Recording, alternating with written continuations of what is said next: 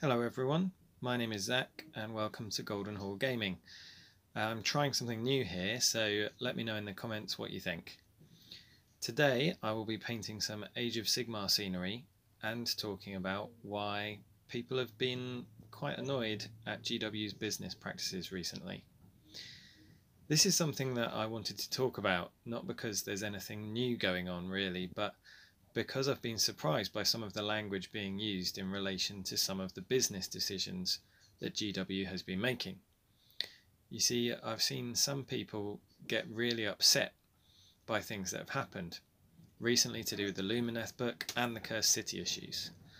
One word that has come up a lot on Twitter and Facebook is abusive, which felt to me to be somewhat a distasteful exaggeration, but then I realised that I might be wrong. There's a real sticky situation at the moment to do with adverts. A lot of advertising at the moment happens through influencers, or whatever you want to call them, YouTubers or whatever. This has raised some issues in the media because people tend to relate to these influencers a lot more than the actors in a more traditional ad, and they feel a bit of an emotional attachment to them.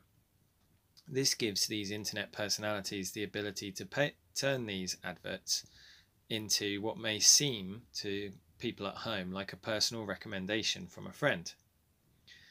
This is something that has concerned a lot of people. So YouTubers have to say they're required to list when they're being paid to give a recommendation to something, and that way the audience can still make an informed decision on whether this is actually as good as the person's saying.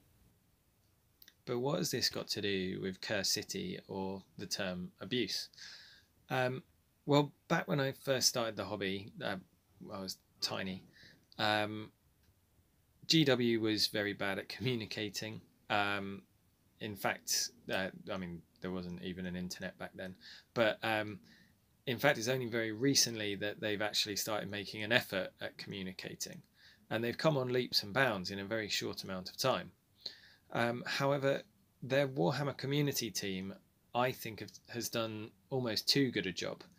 And I think that many of us have subconsciously begun to react to GW in the way that we would a friend.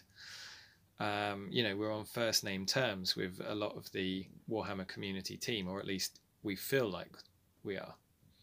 So when GW tells us one thing and then does another, we get upset, and that's an obvious reaction. When they make a decision that will get us to part with more money than we would otherwise like, we feel a bit betrayed because our subconscious is saying to us, a friend wouldn't do these things. And I think this is why the word abuse is being thrown around. We've made the mistake of expecting personal morals from a corporation. This is connected, of course, to the people who send angry messages to Warcom team members, but it's almost the other side of the coin.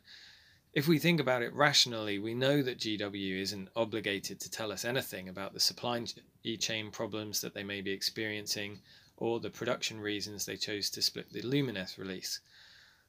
I mean, we might appreciate it, but there's no reason for the company to actually, they're not obligated to do it because they're not our friend. But our subconscious is linking GW, the company, and the kind, friendly, lovely people in the Warhammer community team. And we get upset because we feel like we're not being kept in the loop. So let's just do a thought experiment then by way of kind of proving my theory. If McDonald's were to suddenly stop selling their sweet and sour dip, despite having said that it would be part of their regular stock, would we all be as angry about it as people were about Cursed City? Would people call McDonald's abusive? Unless you really like sweet and sour dip, I don't think that would happen, because our brains don't think of McDonald's as a friend.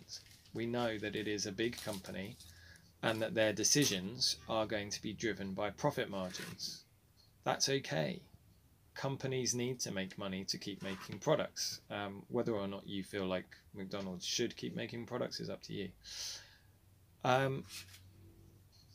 But we don't hold GW to the same we hold GW to a higher expectation than these other companies,